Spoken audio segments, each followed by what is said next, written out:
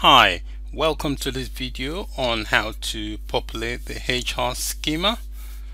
To begin, we need to log in by clicking on the database icon. So click on this. Click on the Application Express button to log on. The username will be system. Password will be the password that was set when the database was installed. There you go, we get the screen. We've already created an account, Application Express account, in the previous video, so we can log in with that. So it says here, if you've got an account, you can log in here or log in here. So we click on this. There you go, that's the workspace name and that's the username I created in the last video. I'll put the password in to log on and click login. Excellent. We're in the workspace. That's my username, SQL Will Oracle. That's the logout page. So we need to click on this icon here, Application Builder. Click on that and click Create. Make sure the database option is checked. Click Next. Make sure the From Scratch is checked. Click Next. You can accept this name or create one yourself. I'll leave this one. I'll just accept the name that's there. You can leave this or create one. I'll change this to 007. Okay, there you go.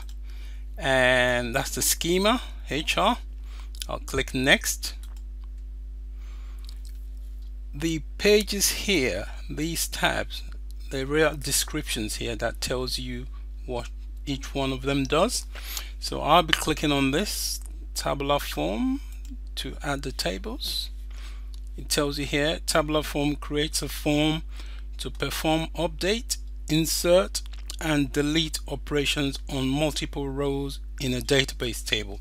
So these are the functions we will need to perform with SQL. So I've selected that option. So we'll click on this up arrow to add the database tables. Click on that. There are 7 of them, so we'll click each one to add. Click the first one and click Add Page. And there you go, that's the countries table added. Click the next one and click Departments. Click on that, click Add Page. That's the next one added on. We do the same for the others.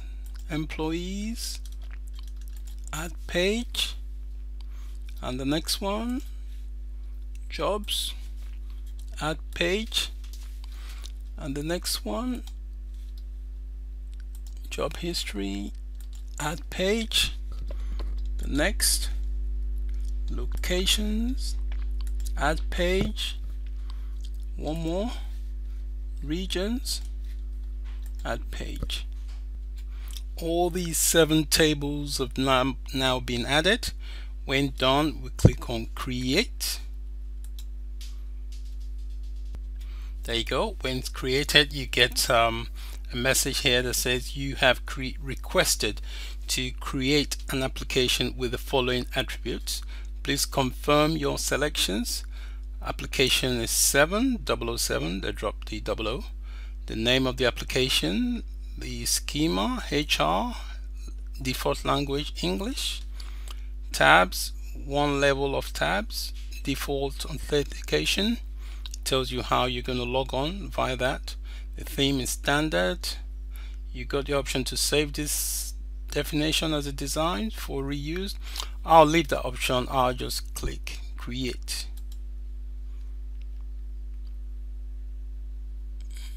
Okay, there you go. That's the application has been created. So these are the tables for the application, 7 of them: countries, departments, employees, jobs, job history, locations, regions, and login. this really is not a table, not part of your table, just a login key, but the other ones are. So the 7 tables are what we're going to be using later with our SQL. So we're going to be using SQL to interrogate these tables and play around with different types of data. It's going to be really exciting. Now that we've got the application set up, in the next video we're going to be running the application and having a look at the data within that application. Thanks again for watching this video, and bye for now.